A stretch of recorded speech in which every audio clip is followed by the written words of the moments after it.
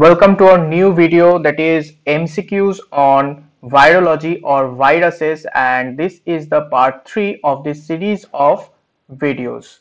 Okay, so the first question is, in cell culture, measles virus leads to nuclear pycnosis, syncytium formation, transformation of cells, or rounding and aggregation of cells, and the right answer is option B, that is syncytium formation. So in cell culture, measles virus leads to syncytium formation. So the next question is, inclusion bodies of rabies virus are intracytoplasmic, intranuclear, both of the above, or none of the above, and the right answer is option A, that is intracytoplasmic. So inclusion bodies of rabies virus are intracytoplasmic. So the next one is, all of the following viruses cause diarrhea except rotavirus, Norwalk virus, adenovirus, or reovirus, and the right answer is option D, that is reovirus. So all viruses except reovirus is responsible for diarrhea, causing diarrhea. So move on to the next, that is find out the odd one out. The options are hepatitis A virus, hepatitis B virus, reovirus, or calcivirus, and the right answer is option B, that is hepatitis B virus. So this is the odd one in these four options, among these four options. So move on to the next, that is find out the odd one out. Options are adenovirus, herpes virus, hepatitis B virus, or poliovirus, and the right answer is option D, that is poliovirus. So here poliovirus is the odd one among these four options for viruses.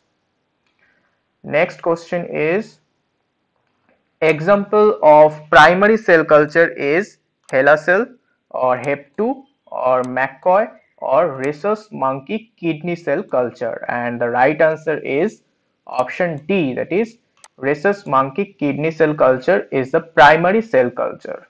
So next one is, Negri bodies are seen in infections with yellow fever virus, herpes simplex virus, rabies virus, or cytomegaloviruses. And the right answer is option C, that is rabies virus. So Negri bodies are seen in infection with Negri virus. So this is the option C. Okay, and this one is the option B. Okay, so move on to the next, that is HIV belong to the family Retroviridae and subfamily Entomopoxviridae, or Orthoretroviridae, or Spumaretroviridae, or none of the above, and the right answer is option B, that is Orthoretroviridae. So HIV belong to the family Retroviridae and subfamily Orthoretroviridae. Okay, so move on to the next, that is which of the spike antigen, which is the spike antigen of HIV-1, that is GP120, GP140, GP41, GP36. Okay, so the right answer is option A, that is GP120 is a spike antigen of HIV-1. So move on to the next, that is presence of HBsAg and HBeAg, that is antigens, in blood of a patient suffering from hepatitis B infection signifies a high infectious carrier, or a simple carrier, or a carrier with low ineffectivity, or none of the above, and the right answer is option A, that is a high infectious carrier. So presence of HBsAg and HBeAg in blood of a patient suffering from hepatitis B infection signifies a high infectious carrier. So the next one is, presence of HBsAg and HBeAg, which are antigens, signifies early stage of hepatitis or acute hepatitis or chronic hepatitis or late convalescence? And the right answer is option A, that is early stage hepatitis. Okay, so presence of HBsAg and HBeAg signifies early stage hepatitis.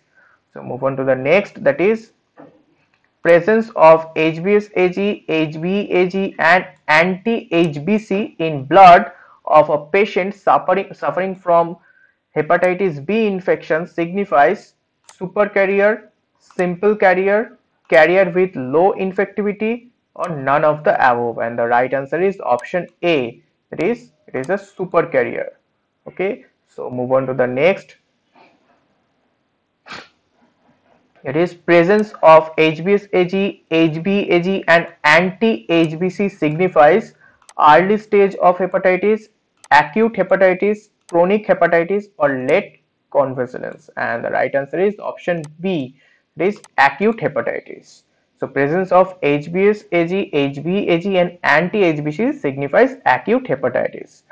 So move on to the next question, that is P55 antigen of HIV is transmembrane pedicle protein, envelope antigen, or polymerase antigen, or core antigen. And the right answer is option D, that is core antigen. So P55 antigen of HIV is core antigen. So the next question is, which is the transmembrane pedicle antigen of HIV-1? So options are GP120, GP140, GP41 or GP36, and the right answer is option C, that is GP41 is the transmembrane pedicle antigen of HIV-1. So the next question is, which is the commonest mode of transmission of HIV?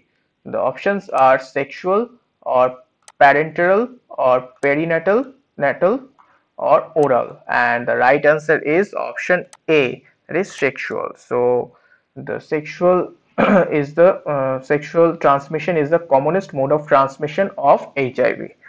So next question is, what is the efficiency of transmission of HIV by blood transfusion? The options are more than 90%, 13 to 40%, 2.5% or 0.5 to 1%, and the right answer is option A, that is more than 90%. So the efficiency of transmission of HIV by blood transfusion is more than 90%. So next question is, what is the efficiency of transmission of HIV by the sexual route?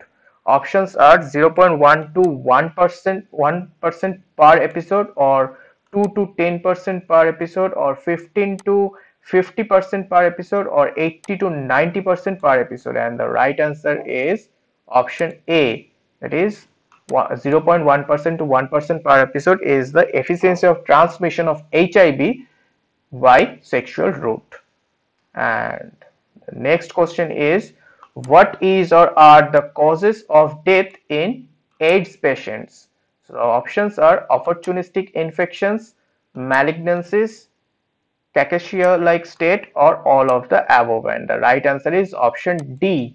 It is all of these options cause death in AIDS patients. So move on to the next or last question of this video. So which cells are infected by HIV most often? Options are CD4 plus T lymphocytes, CD8 plus T lymphocyte, or null cell, or B cell. And the right answer is option A, that is CD4 plus T lymphocyte is mostly infected by HIV. Okay, so these are the all 20 MCQs on virology or viruses in this part 3 video. Okay, so thank you for watching this video.